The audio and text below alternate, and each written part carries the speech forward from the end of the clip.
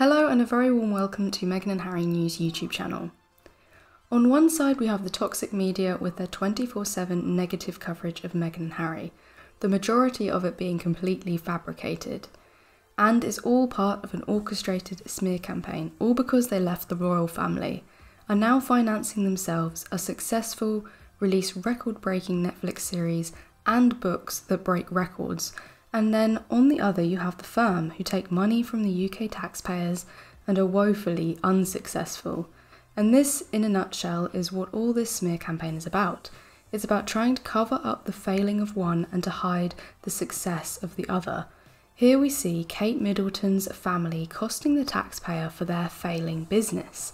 As it states here, taxpayers may be forced to foot the bill for the Princess of Wales' parents' loan after party pieces went bust, owing bank £220,000. You would think that these families would not need loans, that they could get a loan from their family, seeing that their family is one of the richest in the world, worth an estimated 80 billion. But no, they get loans from banks and it ends up costing the public, not the firm. It says here, the collapse of the party firm, run by the Princess of Wales's parents, will reportedly leave the taxpayer facing a loss. Carol and Michael Middleton received a loan from NatWest Bank, backed by the taxpayer during lockdown when parties were banned. Party Pieces was set up by the couple in 1987 after Mrs. Middleton struggled to find party goods for the 5th birthday of her daughter Kate, who is married to Prince William.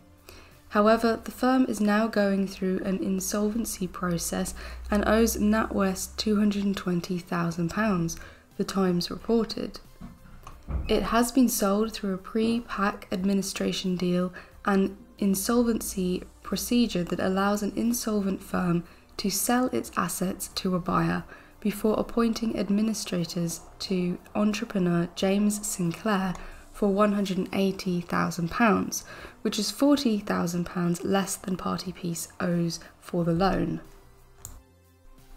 The taxpayer is liable for 80% of what is owed to NatWest under the terms of the government's coronavirus business interruption loan scheme.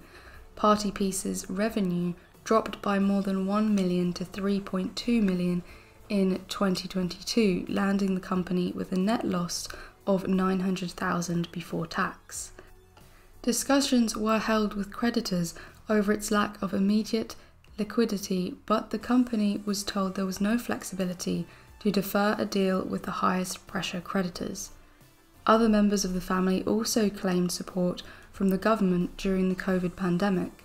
James Matthews, husband of Pippa Middleton, claimed furlough for a Scottish shooting estate, Glen Affric. Meanwhile, Mike Tyndall, who was married to Princess Anne's daughter Zara, claimed furlough through his company. News of Party Piece's debt came as critics call for transparency in the administration of the taxpayer-backed loan schemes rolled out during the pandemic.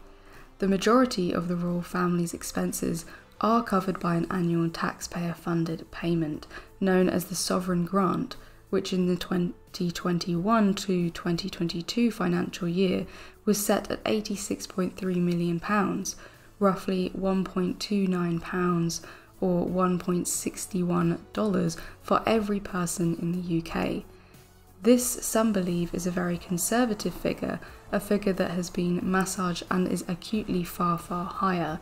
So not only are their expenses paid, but they look for loans from banks which are backed by taxpayers. Is it any wonder, seeing how they are propped up by others, that they don't make enough effort with their business endeavours?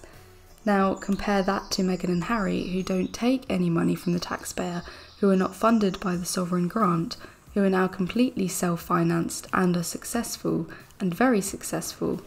They have signed multi-million-pound deals and have delivered hugely successful programmes and books in regards to their deals. And not only that, they have also given much back. For example, when Harry's book Spare was announced, the publisher promised donations of $1.5 million or £1.25 million and £300,000 respectively would be made to the charities Centre Bowl, and well child. And this is the primary reason for the smear campaign against them. It is jealousy over their popularity, jealousy over their success, and most of all to deflect from the fact that since leaving the royal family, they are now completely self-financed through their own businesses, while the royal family are still taking money and funded by the public and getting loans from banks that are being backed by the public's taxes, loans for businesses that are failing, loans that they could easily get through their own huge amount of wealth that they already have. Let me know your opinion in the comments.